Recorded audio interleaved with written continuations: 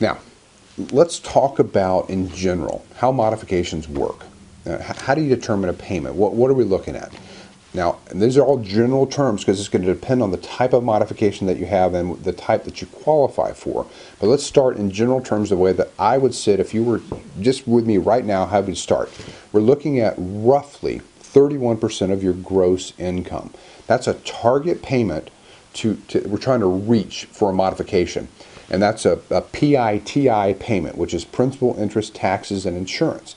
So whatever 31% of your gross income is, we're trying to get your PITI mortgage payment to that amount. Now, let's say, as an example, that your gross income is $3,000 a month. The 31% target modified payment then is going to be $930 a month. And that's, again, a principal, interest, taxes, and insurance payment. So even if you've been paying your taxes and insurance outside of the mortgage, so it's not escrowed, if we're talking about a modification, they're going to want you to escrow that payment. So it's a complete total payment. So how do we get to $930? So let's say your payment was $1,500 a month, and now we're talking about $930. How do we get down to that payment? Well, we use what's called a tier approach or a waterfall effect. And there's a three-step approach. The very first approach is to decrease the interest rate down to as low as a 2% interest rate. Now that varies, again, depending on the type of loan it is, but in general, they can potentially go as low as 2%. If by lowering your interest rate from its current amount down to 2%, if that brings you to that target payment of 31%, that's your modification. So if in this example that we're using, if 930 is possible by lowering the interest rate, that's the modification. And that's what you get. They turn it and you're ready to roll. Start making the payments, we're good to go. If that doesn't work, if that doesn't bring you down to the 930 by just lowering the interest, the second tier approach is to increase the duration of the loan. So they'll go out to 40 years.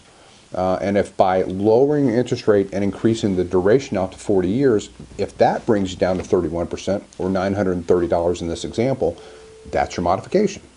Now, very often that doesn't work. And so then the third tier is principal reduction or principal forbearance. Now, what does that mean? Well, if we're talking about principal reduction, we're actually eliminating part of the loan balance that you owe to the mortgage lender.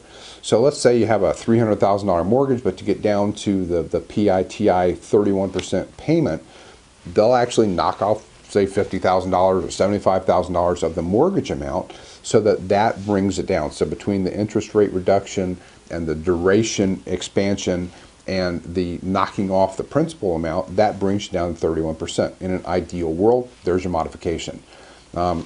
If they don't want to do that, and very often they don't, the next thing that they could do is do what's called a principal forbearance, where instead of actually getting rid of the principal, they kind of ignore it for a while, and they put it off to the side, and then they count the amortization of the loan based on a lower amount. So again, we talk about maybe $50,000 or $75,000.